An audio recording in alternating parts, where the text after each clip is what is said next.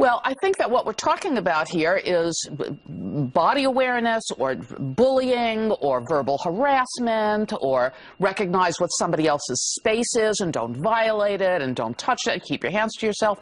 This isn't sexual. This isn't sex ed. These are manners. And just like I don't think that sex ed belongs in school, we shouldn't be teaching sex ed in school. That's something parents should be teaching their children. Manners, which is really what we're talking about here. Keep your hands to yourself. Don't be bullying anybody. You don't touch somebody. You don't want them to touch you. Tell them not. Again, this is manners. This isn't sex ed. So, Elizabeth, you're quite right in saying the label we're putting on this of sex ed in kindergarten is absurd. It's manners. And even that should be taught at home, by the way.